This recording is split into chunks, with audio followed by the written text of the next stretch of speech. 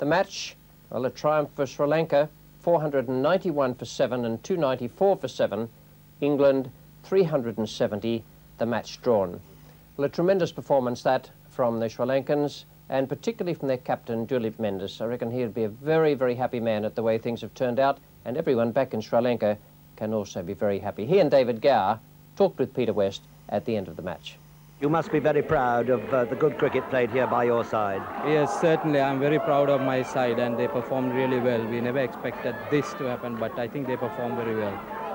David, what would you like to say about the Sri Lankan performance? Well, they've obviously done themselves proud, as you say. They've come across not expecting to win, not being expected to win by anyone in this country, really, and they've proved that they can play some very good cricket. We found we had a very good pitch there, which unfortunately I gave them first use of, and right, they took full advantage. You had 11 players only, no flexibility on the morning of the match, 4 seamers and 1 spinner. Humid morning, it seemed natural, no doubt, to put them in first. Well, it wasn't totally natural. It wasn't that an easy decision to make. It was obviously under the assumption that the ball would swing a bit, and it didn't, so it rather fell flat, I'm afraid. DULEEP, one last word. I'd like to keep David for one extra word. You must feel that you've made your point, and the next time you come back for a short tour, you're going to get 3 test matches. Yeah, I think that's tremendous, because 3 test matches will do a lot of good for Ceylon cricket.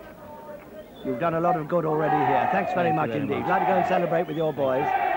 David, thanks a lot, DULEEP. David, can I have an extra word with you? You've had quite a year, haven't you? I mean, you were captain in Pakistan, you took on the captaincy, you made 2 big hundreds, everything went well. Then you got food poisoning, was it? Blood poisoning. Blood poisoning, yes. Blood poisoning. Wasn't the best. Fire and brimstone. A lot of people had this sympathy with you during the West Indies test.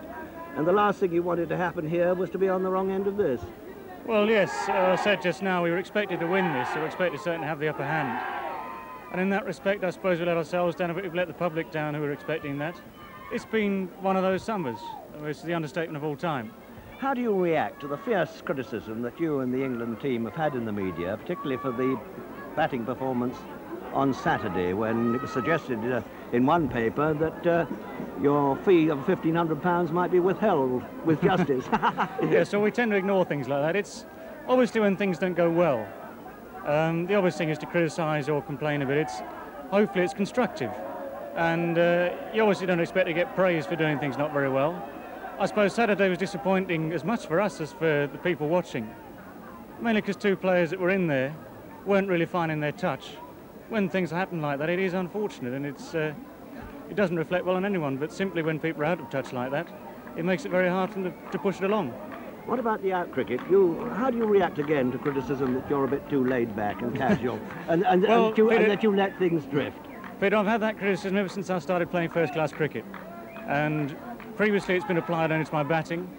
Now that it's been applied to captaincy as well, all I can say is the same thing, namely that what goes on inside my head is obviously far more than people appreciate. And we all have our own styles, our own ways of life. I think it'd be possibly a mistake, or it'd be acting if I changed now. And just how difficult is Ian Botham to captain? Again, suggestions you can't get him off when he's bowling, and that he tends to run the ship. Now, what do you want to say about again, that? it's very easy to try and make these statements while sitting 100 yards away. And I've got a lot of time for Ian, especially when he's bowling well and batting well. He's an interesting man to captain, as much as he can be doing so well one moment, and then he perhaps lets you down a bit. He still bowls a few half volleys or something which make it look a lot worse. But I've been basically happy the way it's gone. I've taken him off when I wanted to take him off. There have been times when he said no, but I've had to. And times when he said yes, I'll carry on, and I haven't minded at all. Well, I think you're due for a change of fortune in India this winter. Well, we always say the wheel of fortune keeps moving, so as long as it keeps moving up now for the winter, I'll be happy. You've got to be an optimist at this game, haven't you? Yes, it's sometimes a bit of a strain, but we keep trying. Well, there's no doubt David Gower deserves a little bit of good fortune. That wheel might be going to turn his way in India and then down in Australia in early 1985.